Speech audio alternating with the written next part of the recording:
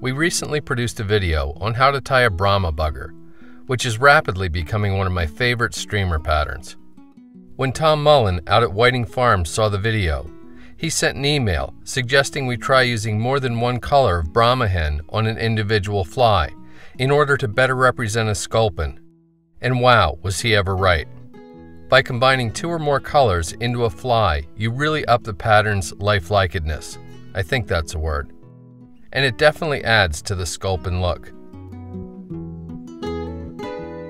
Fish slowly along the bottom. It pretty closely resembles the real thing. And if you blow your eyes a little bit, it also bears a striking resemblance to a crayfish, which isn't a bad thing either. You can mix light and dark shades of the same color, or different colors. You just have to do a little bit of experimenting.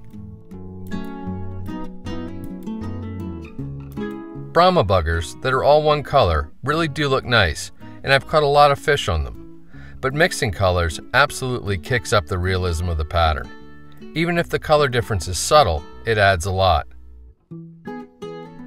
Mixing and matching both the chickaboo and the soft tackle feathers allows you to create a whole slew of natural-looking baitfish, crayfish imitations.